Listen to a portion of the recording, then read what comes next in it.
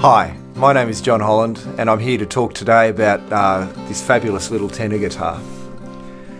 This is quite an interesting instrument. Essentially they were designed as a way of sort of combating the banjo back in another era many moons ago. And in a sense, this instrument that I have here is actually kept with that sort of historical perspective by creating this beautiful belly back that it does. It reminds me very much of the era of the style of guitar that Robert Johnson, for example, was playing. There are a couple of things about it though that you probably should know.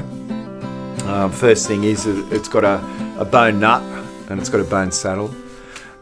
It's also got a beautiful piece of spruce on the top, and that's a solid top, which is very synonymous with a large proportion of the artist guitars.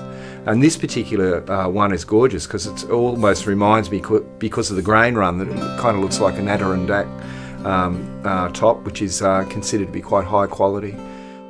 It's laminated mahogany back and sides. It also has a plug-in option, which is really fabulous, obviously, for things like this because they tend to be a little bit smaller in sound.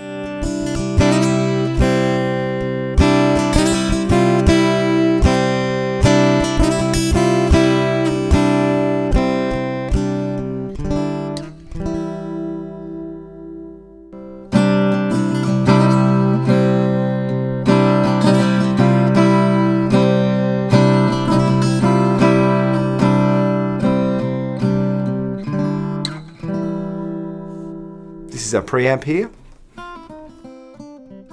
We have geared machine heads that actually hold tune quite nicely. Basically, when it all comes down to it, this is a really good build quality. It's also got that lovely sort of big belly at the back, as you can see there. You can have a lot of fun with these, and people underrate them enormously. But really, for the price point, you're not going to get anything better. So if you want to look for a really cool tenor guitar, the artist tenor guitar is worth going for.